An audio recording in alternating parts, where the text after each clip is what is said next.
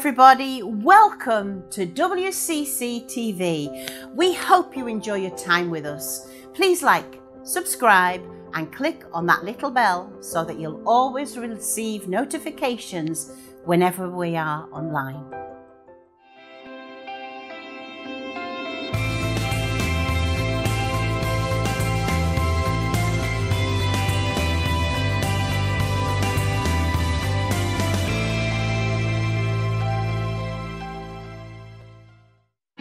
Hi, welcome to the third session of our Max on Life Bible study.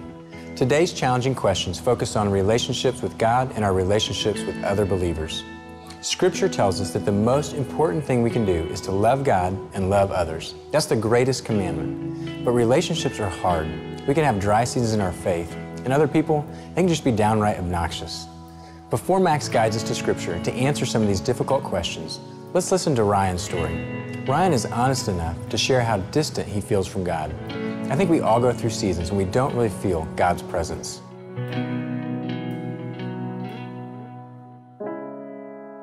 For me, growing up in a Christian home, praying before dinner and going to church on Sundays was mandatory. There was no way around it. I would daydream during church. Wasn't really getting a whole lot out of it, just going through the motions. Whenever I left for college, it was no surprise that, the church thing kind of took a backseat as well. I didn't go to church at all after I moved out. I went away for college for a couple years, and then whenever I came back, all of a sudden there was just like this small little hint, this little bitty fire burning inside me, just saying, hey, you need to, go check church out again. I started going to church. Every Sunday I was there. There was a Bible study class that had just started up. I was there every single Sunday. I was praying regularly. I was, serving in a couple different areas of the church. I was working with the youth. I was serving with the elderly. I was just in a really, really good place. Everything was going just fine for me. And then all of a sudden, something just happened. I can't pinpoint the date, but that fire or that yearning to serve and to pray and to stay in the Word, it just went away. I no longer had that fire inside of me saying, man, you need to be in the Word. You need to be sharing the Word with other people.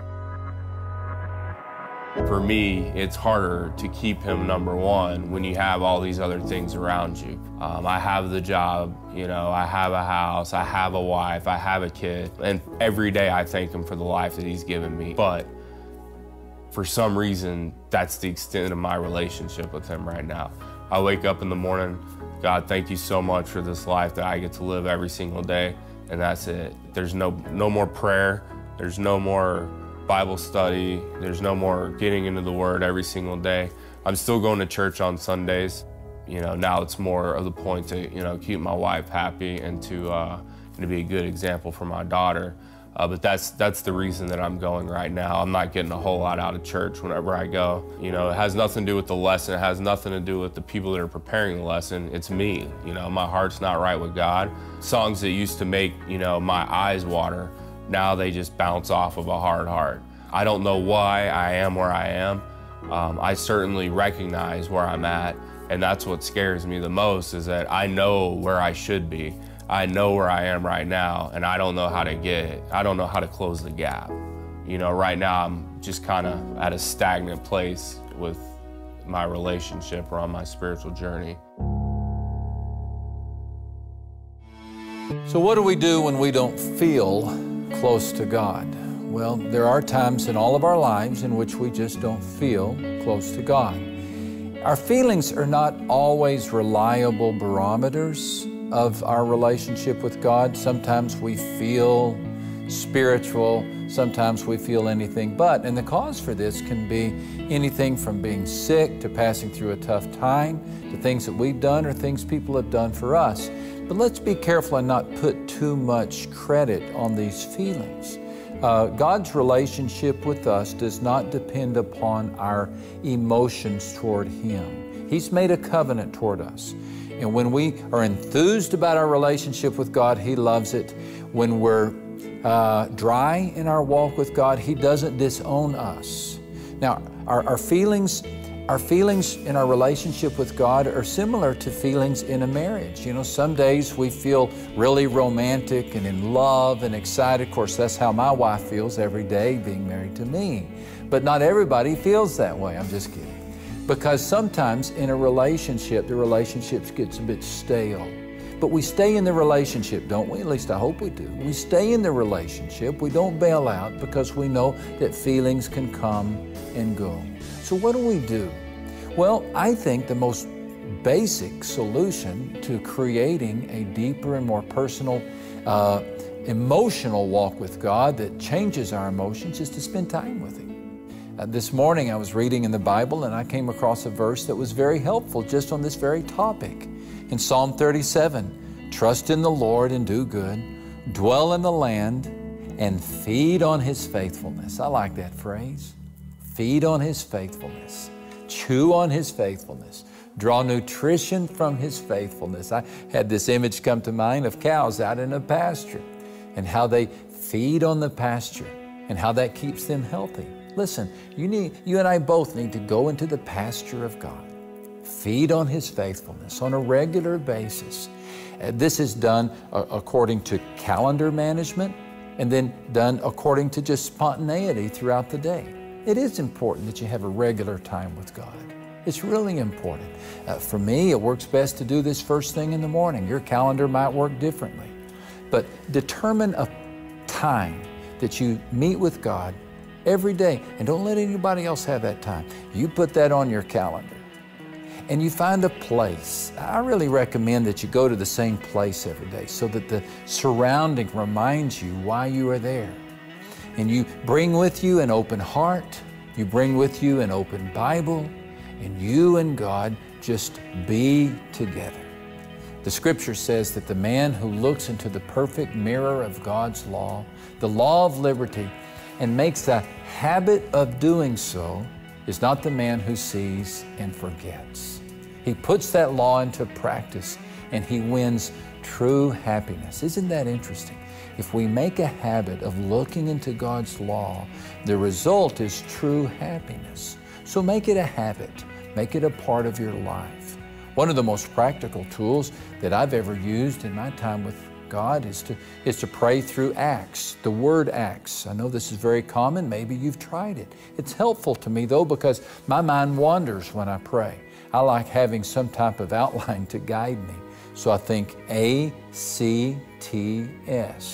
adoration, confession, thanksgiving, and supplication. I spend some moments adoring God, thinking about His faithfulness.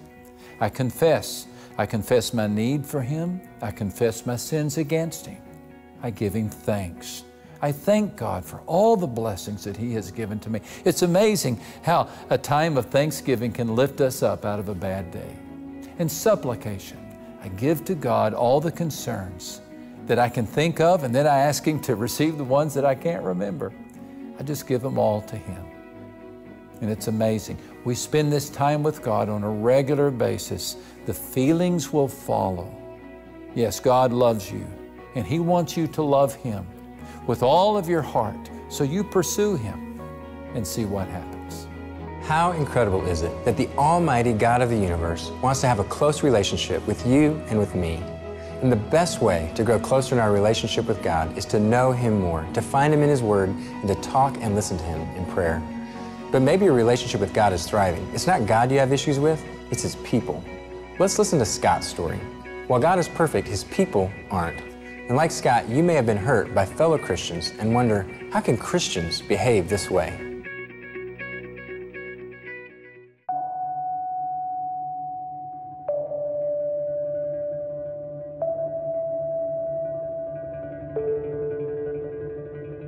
I came on board to work for an international import company. But a part of that, it was related to religious-based values, and that was something that I internally knew that I wanted to work on. So it was a real win-win for me.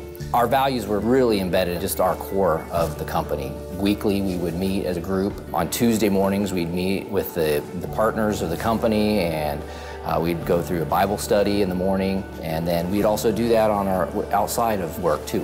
We'd engage on a Thursday morning. We lived the Christian value, and we also worked with the Christian value. Initially, it was just different. I had never been involved with an organization that put so much emphasis on faith and being a part of that in business. I enjoyed it. I got involved. The work environment started to change as the economy was tightening. We started feeling the retraction from the retailers in our industry. Our business went from really faith-based to, okay, what are we going to do to hang on? One afternoon, I was just brought into the office and told, we got to let you go. Have your stuff packed like you were a criminal and walked out the door. It was pretty demoralizing. I'd never been in that situation before. It was hurtful. I would have expected, as a business that was based on faith, is that, we would at least, work with you until you could get yourself replanted into a new opportunity. That wasn't the case. It was pretty much employee number 3, you're gone. So I was leaving. I just thought, is this really happening to me? I've always been very successful in my careers, and this is the first time I'm actually walking out of a business fired. I think where I was deeply hurt the most was, in my mind, there's 100 other ways to handle a situation like that. Especially being part of a Christian-based company. It made me weary of wanting to get involved with that type of value-based company again.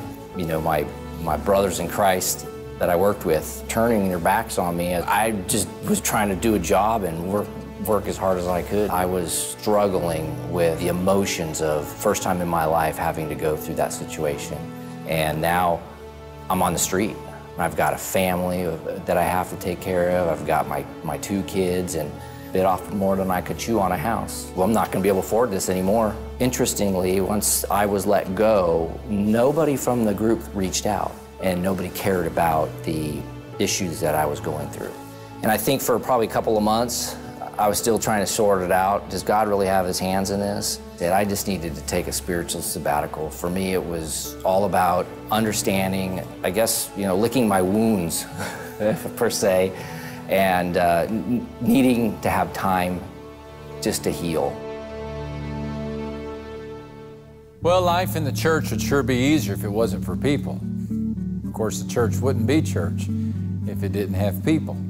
So we have to figure out ways to deal with the conflicts between people in a church. It seems to me that church really resembles a family that's on a summer vacation. Initially, enthusiasm soars. Everybody is excited to go on the trip. We're singing songs in the car. Mom and Dad and little Joe and little Susie are having a lot of fun, but 300 miles of interstate can take care of that. Before long, she's taking up too much of the back seat. Before long, he won't share the pillow. Dad refuses to ask for directions. Mom has to go to the restroom yet another time. Someone's feet smell, the tension swells. Each family member at some time during the trip is thinking, I'm getting out of this car. But we don't. We stay in the car. We stay on the trip. We stay on the journey. Why? Well, for one thing, we can't reach the destination alone. We are family. We have to have each other. And we are family. We belong together. And so the question surfaces, can we not learn to accept one another? You see, this is God's plan. I have 3 siblings, 2 older sisters and an older brother, and I am confident that there are times, have been times in which they thought about me and thought, I don't want him to be in the family. But guess what? They don't have a vote. I was born into the family. And when someone is born into a relationship with God through Jesus Christ, he places them in the family. And we don't get a vote. We learn to accept one another. It's not easy. But we can understand, can't we, why the Apostle Paul refers to the church as the body of Christ? We have to have the different parts in order for us to function.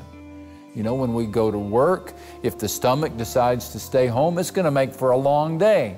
If we go to school and the spleen says, well, I'm just not going to be a part of the class today, well, that leaves us without necessary parts of the body. We learn to work together, and if the different members of the body turn away every time there is a conflict, the result is a mess.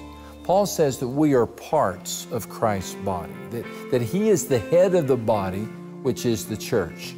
You are not His body, I'm not His body, but together we are the body of Christ.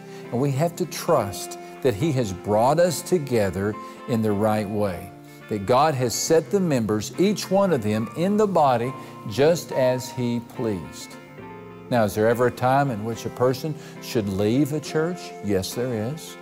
In the event of immoral or dishonest leadership, if the pastors are using or abusing the flock, you get out. But otherwise, hang in there. Stay in there. Stay with the family. We need you. You need me. We need brains to help answer the questions, eyes to help see the problems, stomachs to digest the situation, spleens to process the bacteria, hands to hold us, and feet to move us. We need each other. Don't eject yourself from the body now, or it will die.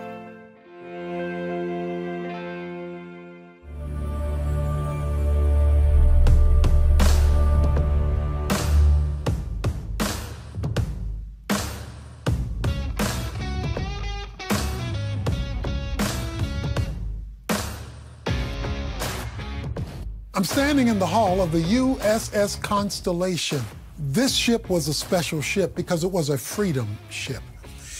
It roamed the seas to identify slave ships that had taken slaves from Africa, to recapture those slaves and to bring them back to their homeland. It was a ship of deliverance. Freedom matters.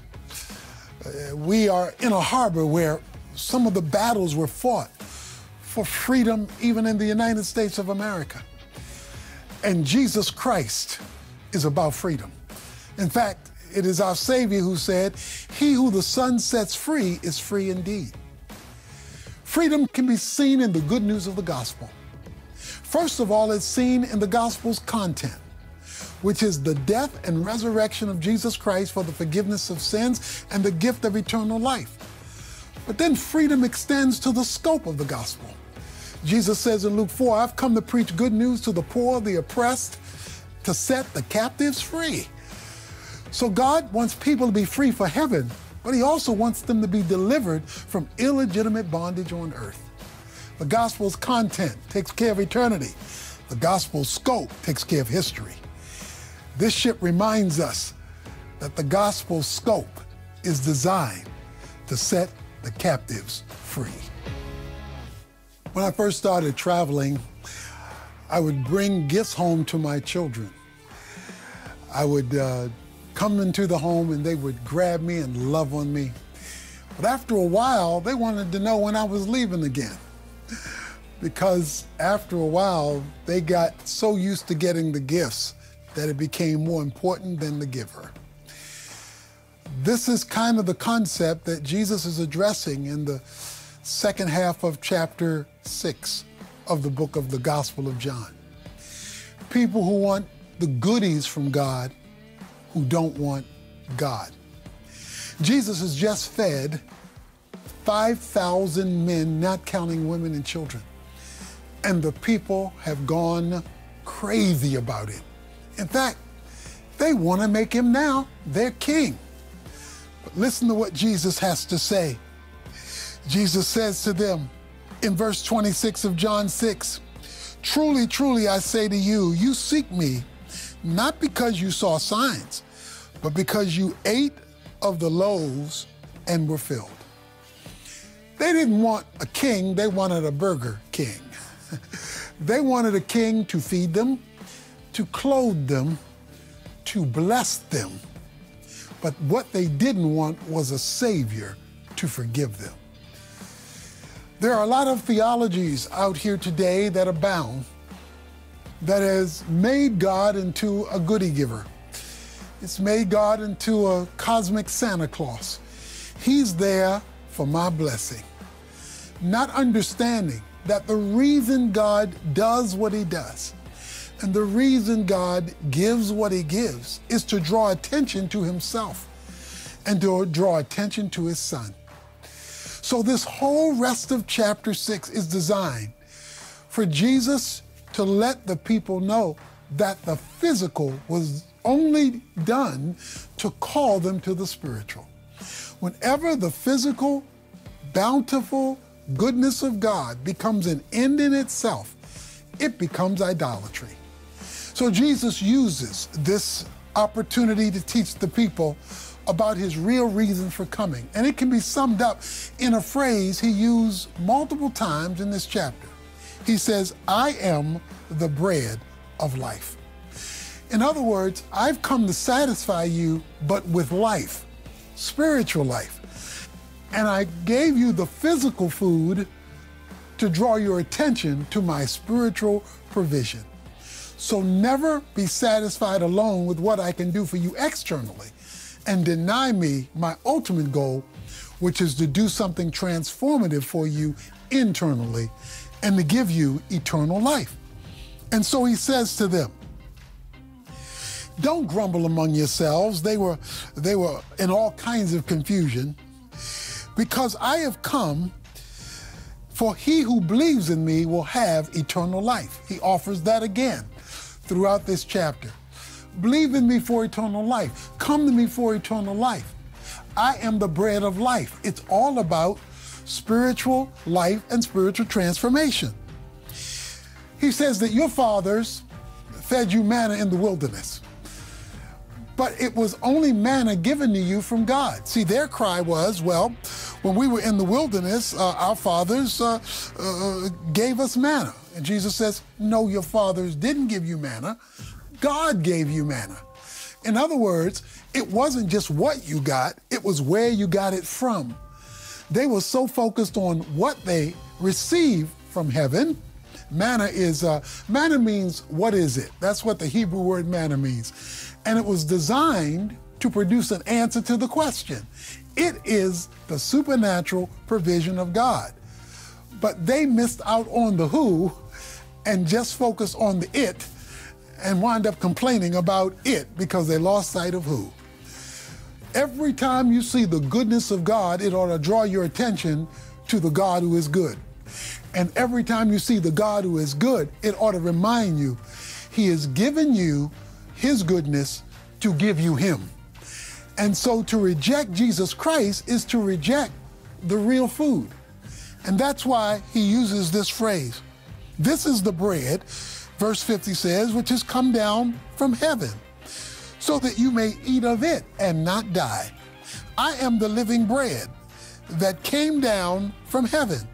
If anyone eats this bread, he will live forever, and the bread also, which I will give him, for the life of the world is in my flesh. In other words, my person. I have come to give you life. I have come so that you don't have to die. I have come for the forgiveness of your sins.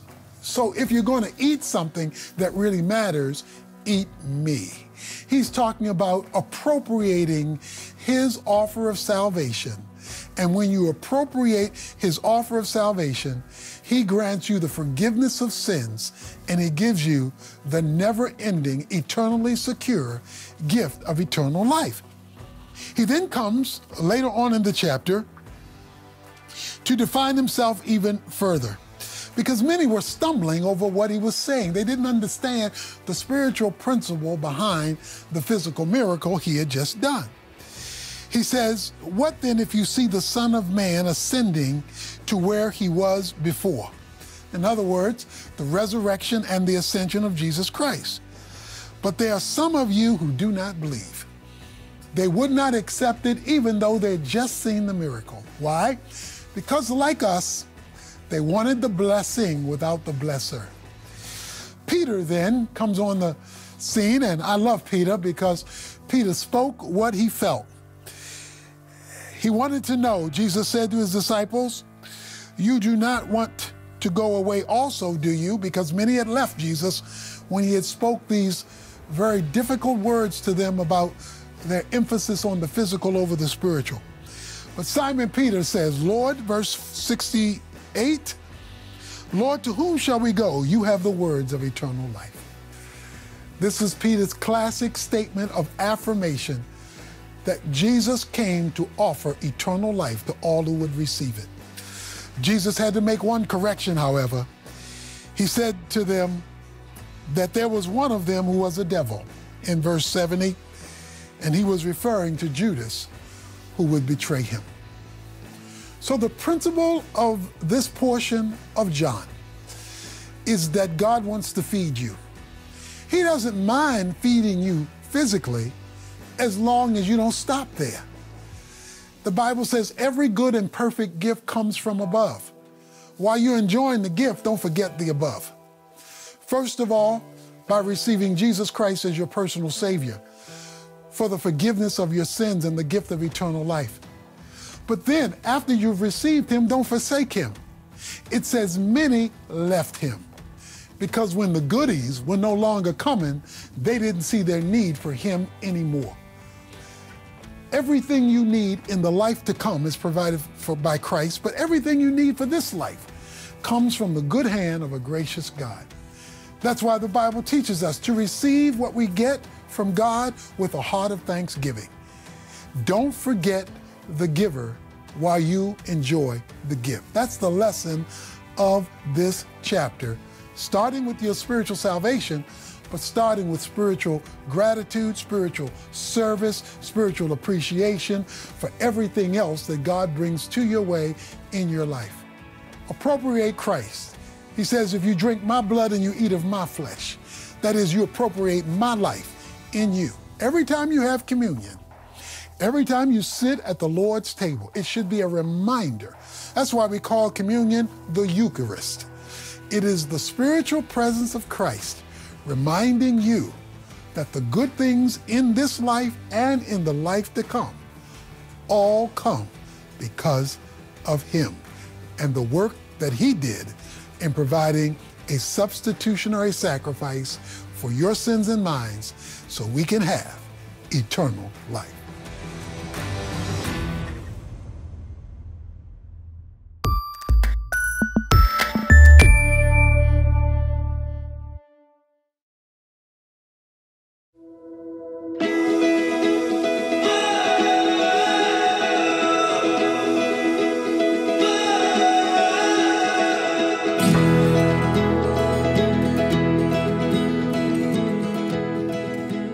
Sometimes, in order to follow where God is leading us, we have to wear spiritual blinders.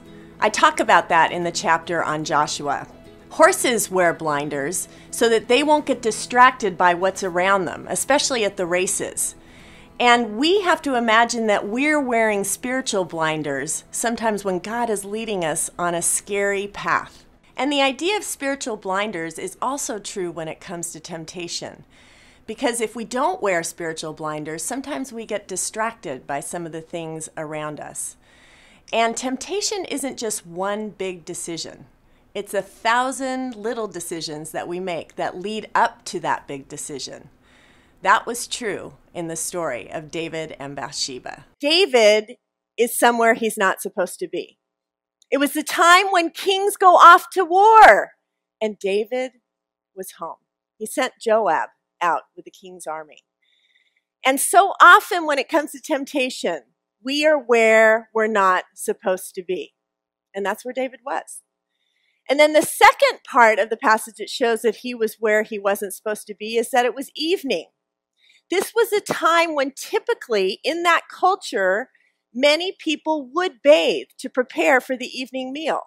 And they did that on their roofs. This was not unusual because they would collect the rainwater and then they would bathe on their roofs. Now, what I found out when I was in Jerusalem, actually I went on a study tour many, many years ago when I was at Fuller Seminary.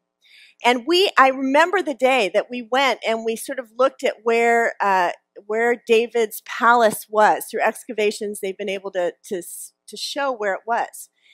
And Jerusalem is a city on a hill, and the king's palace was always built at the top so that he could walk out and look down on his kingdom.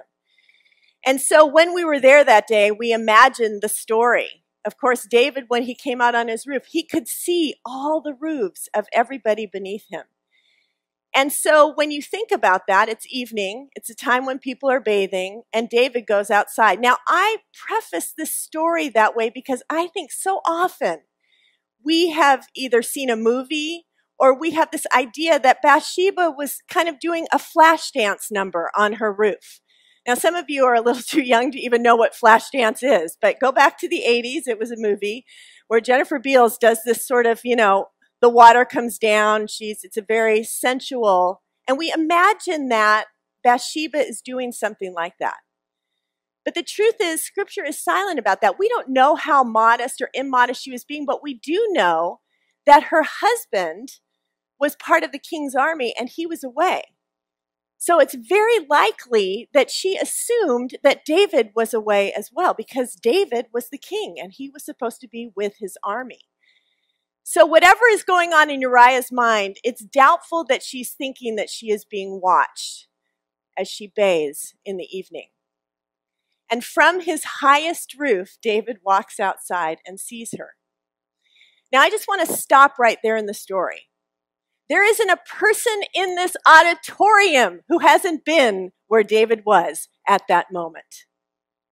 And what we're going to see in this story is there are so many choices that we can make when we're heading down the road to temptation. And we just watch David as he walks right into it. So he's out on his roof. He sees this beautiful woman. And then he sends someone to find out about her. He finds out. And by question, I love the way the servant said, well, isn't this Bathsheba, like the wife of one of your soldiers? And you don't even hear, David does not even respond to that. But you will notice in the next 3 verses, things move fast. And don't they always move fast when we're being tempted? See, we don't want to think during those times. It's kind of like la la la la la la la la la. We're headed. We're going. We know where we're going, right? And that's exactly the language of the passage. I mean, you can just see he sent for her. She came to him. And then he slept with her. And then the only time we hear from Bathsheba is a message that comes back to the palace. And you notice that it doesn't even say Bathsheba. Her name isn't even used. This was an act of lust on David's part. The woman sent word back to the palace saying to David, I am pregnant. Okay, so here we have David caught. He's in the midst of his sin, and he has a choice to come clean at that moment. He could confess. But no, David does what so many of us do when we're caught, and that is we immediately think of what we can do to hide what we've done. There are hundreds of little decisions we make that set us up for success or failure spiritually. And the community that we surround ourselves with can help us make better earlier decisions before the later decisions that are usually a little too late. One of the things that we can do is to find a mentor to speak into our life. David had a mentor. It was Nathan, but he came in a little too late in the story. If only David had sought his advice before that night with Bathsheba. And we saw an example of mentorship with Samuel and Eli, where Eli helped Samuel hear God's voice. And that's what a mentor can do. They help you learn how to discern and hear God's voice in your life. But it's not just about having a mentor. It's actually also about being a mentor, because we're part of a huge community of faith.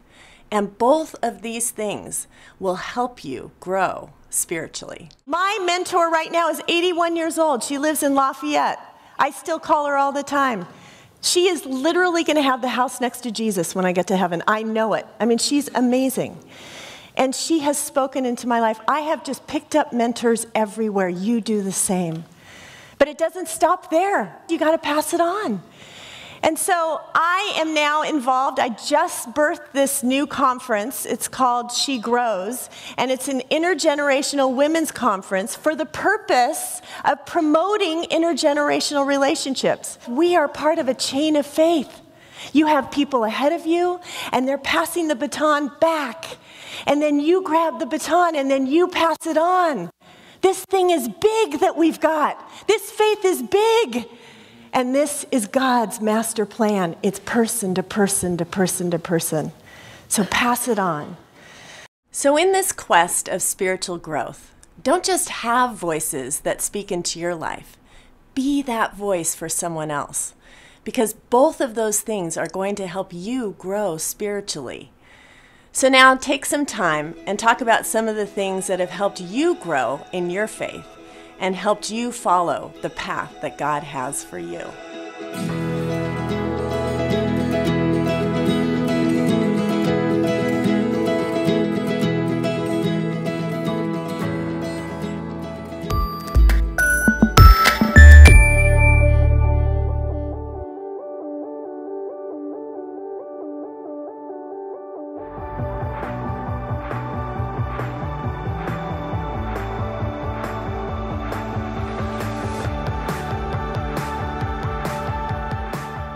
The Lord is my shepherd, I shall not want. He makes me lie down in green pastures. He leads me beside still waters. He restores my soul. He leads me in paths of righteousness for His name's sake.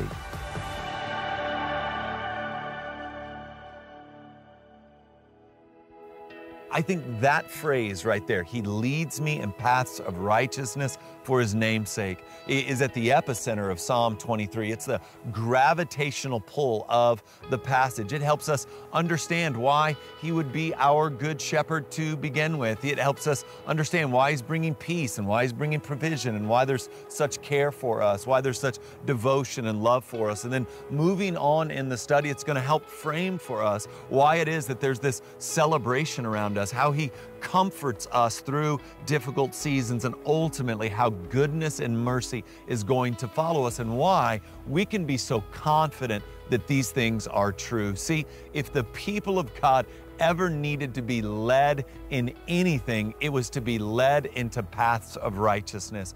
Throughout our history, both yours and mine, and biblical history and Christian history, the people of God can't seem to stay on the path of righteousness for very long. We see this in the giving of the law. We see this after God does miraculous things. It doesn't take God's people long to forget about God and do their own thing, to step away from God as He's revealed Himself according to the plans that He's laid before us, and choose our own path, our own way. We always seem to stumble off the path of righteousness. It's like the path of righteousness is hugging this cliff, and we just can't seem to stay on it without falling off that cliff. And so the good news of Psalm 23, especially in light of John 10 and Jesus being the good shepherd, is that we're going to finally be led to the path of righteousness in a way that doesn't just have to do with our kind of external moral righteousness, because God is about more than that. He wants more for us than that.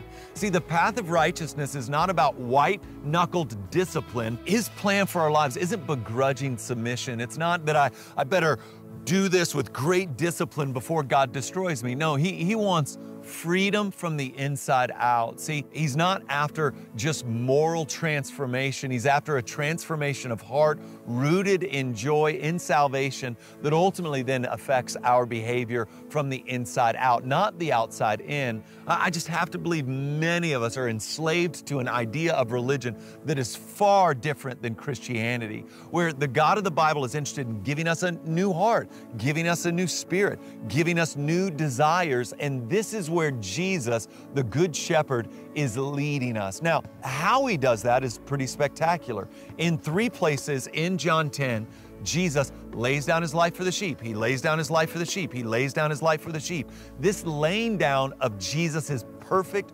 righteous life on the cross is about getting you and I to righteousness, getting the people of God on that path, and on that path in a way that we can never be knocked off that path. See, Jesus on the cross is absorbing all of God's wrath towards our sins, all of our sins, past, present, and future, fully, freely, and forever. And then He imputes that righteousness to us so that we're seen as holy, spotless, blameless in the sight of God.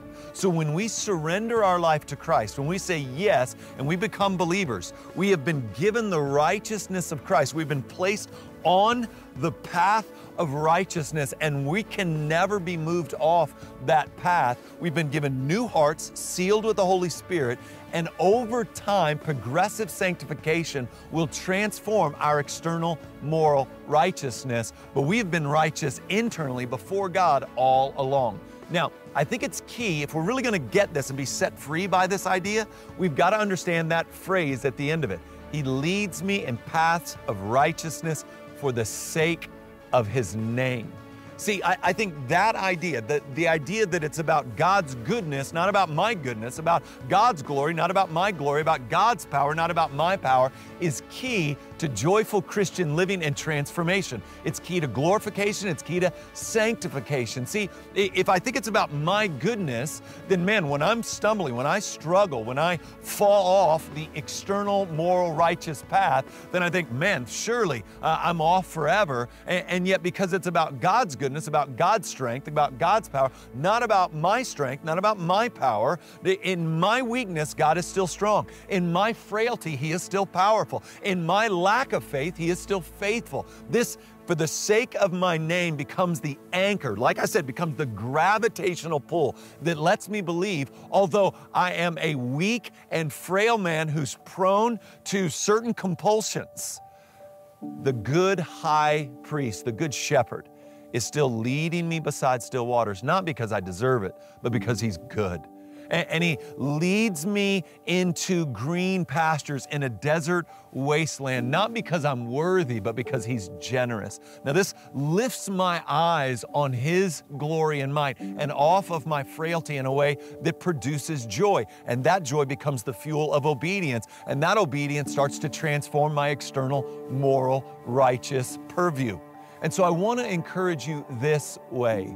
God's commitment to you, His love for you, His desire to bless you, His willingness to give you the things that we're reading about and the things that we're going to look at as we progress, it's not all built around you. It's built around His godness, His glory, His namesake. In fact, that's one of the great themes of the Bible, for the sake of my name. So be encouraged tonight. Again, no matter where you find yourself tonight, God's godness is bigger than any weakness, any struggle, any doubt, any fear, any weariness. His godness overcomes it all. You have been placed on the path of righteousness by the Spirit of God through the life, death, and resurrection of Jesus Christ. And if you're not there, the invitation is there to join the household of faith, the flock of the God of the Bible.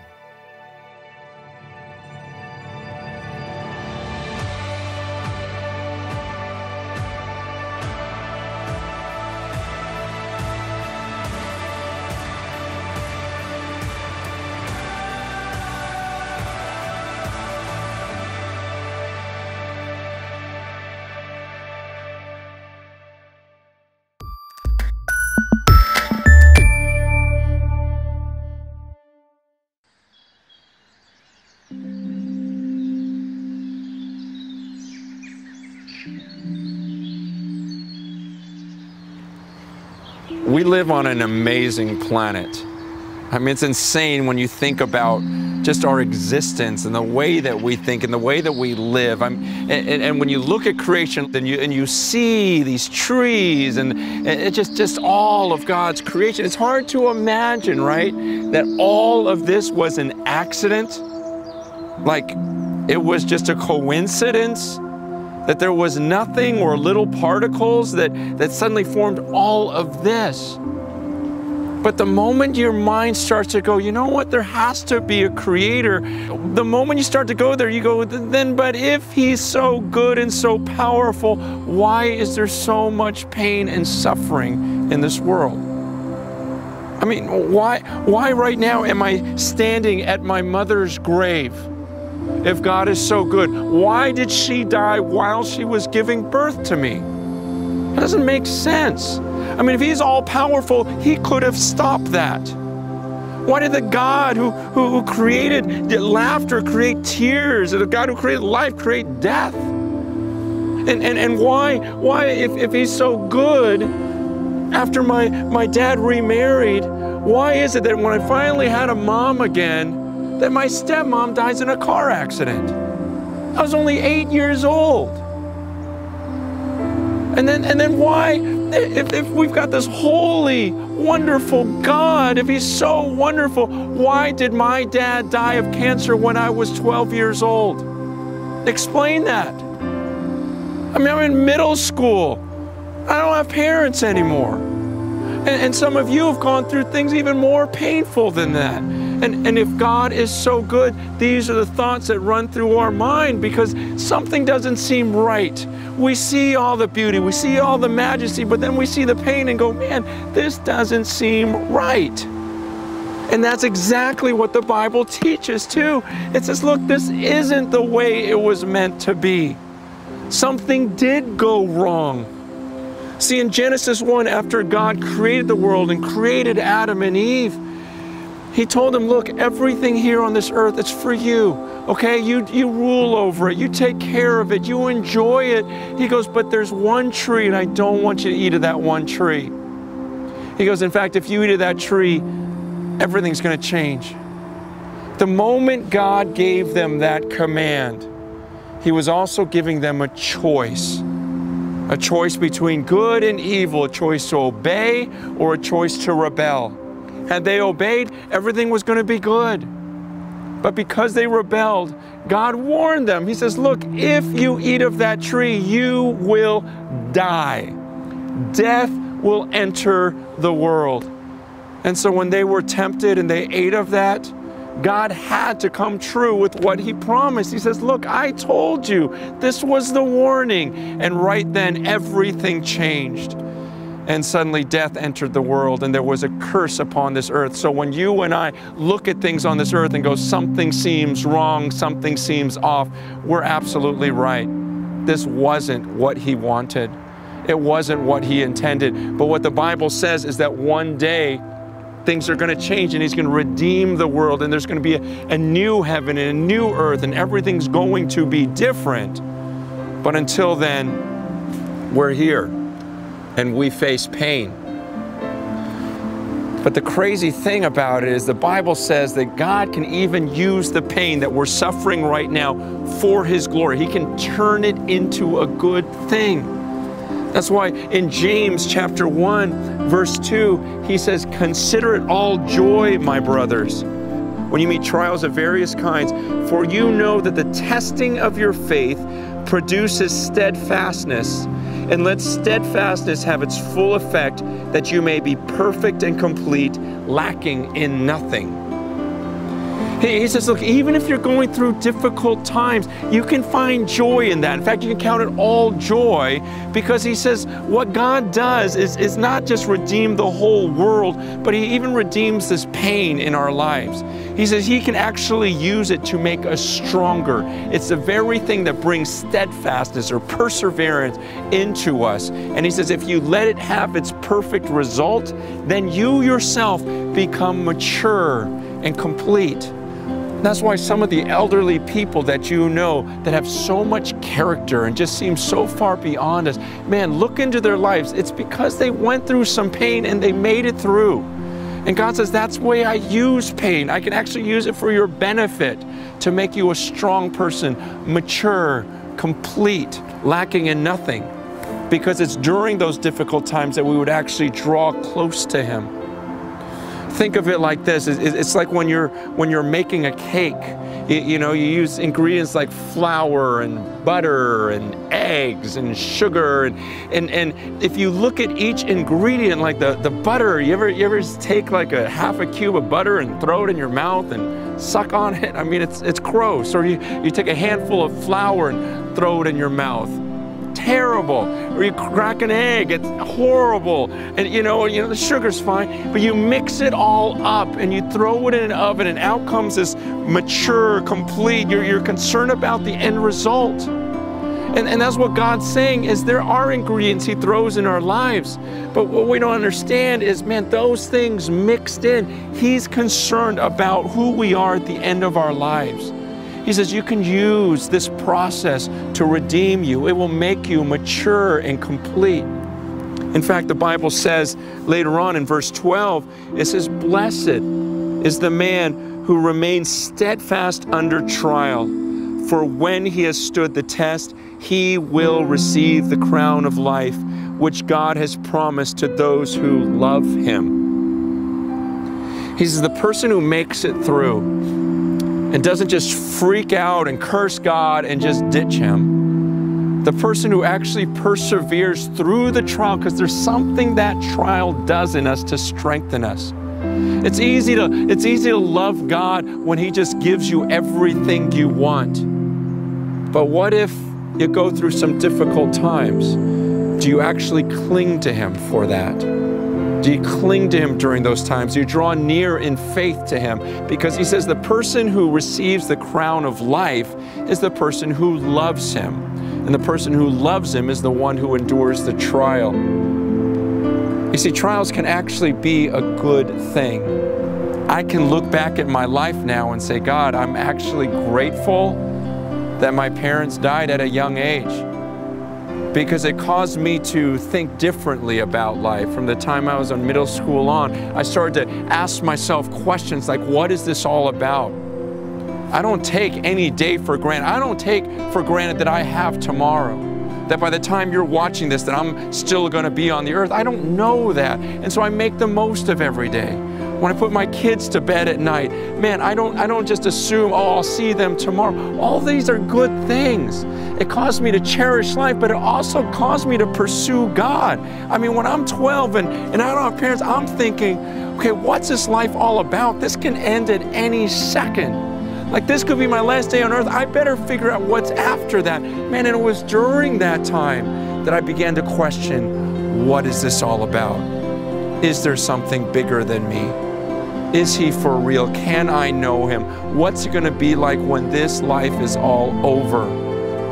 See, it was the deaths of my parents that caused me to think of these things and caused me to eventually find God and know Him like I do. And anything that would cause me to find God is a huge blessing, no matter how painful it was at the time. I've met many people who've come to God, come to know Him through the most painful times of their lives, because they saw, okay, this can't be coincidence, but I don't understand this pain. But it's as they tried to figure it out, they found God.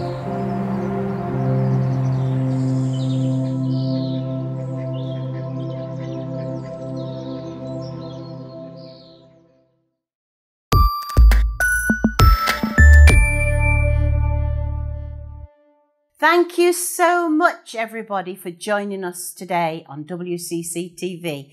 We hope to see you again next week at 5 p.m. for our next episode. God bless you and keep you safe.